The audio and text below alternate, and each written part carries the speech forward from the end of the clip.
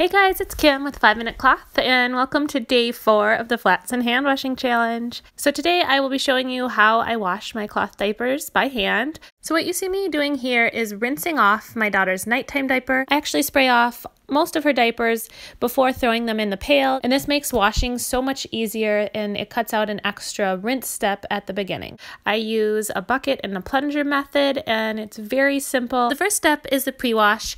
I fill the bucket to the water level is just above the flat. You don't want to use too much water because there won't be good agitation, but you want to make sure there's enough that the water is rushing through the diapers.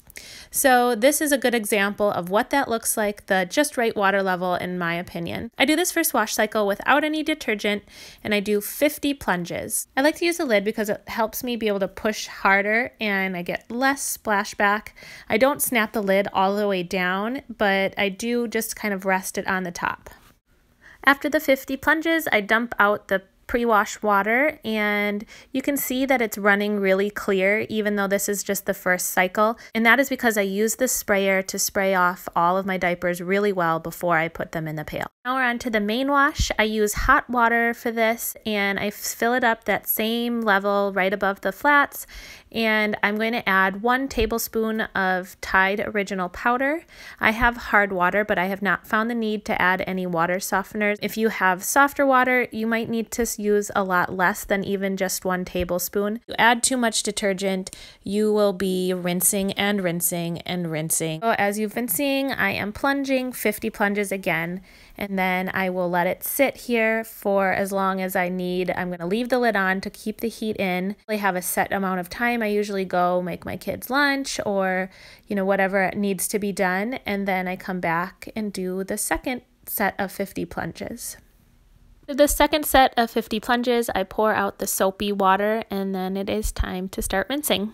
So I quickly use my shower head and spray off each of the items and throw them back into the pail. This really helps rinse out a lot of the suds. If I only did it with the bucket and plunger, I feel like I would have to do at least 2 cycles. It only takes a couple of seconds to rinse each of them by hand using the shower head. So once I've rinsed them all with the shower head, I fill up the bucket again with cold water and I'm going to do 50 plunges.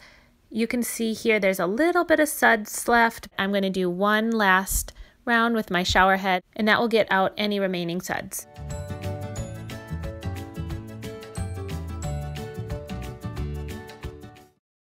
Next step is to wring out the flats.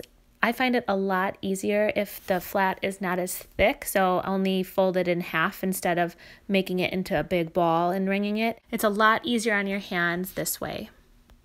I also don't worry about getting every single bit out. I'd rather them be a little bit more wet than just destroy my hands wringing them. It might take a little bit longer for them to line dry, so if you have a very small stash, you might need to consider that, but for me, it's definitely not worth having pain in my hands, so I just squeeze them gently and call it a day.